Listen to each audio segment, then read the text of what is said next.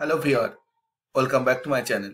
In this tutorial I'll show how to highlight this value. So we have to select first. Suppose we want to highlight this data according to some criteria. We have to select first.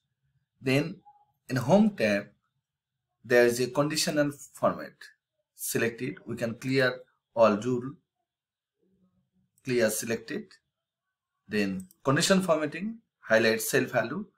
Suppose less than, I want to less than 0. There is a negative and positive value. I have to show here negative value. So here some negative value. These are highlighted.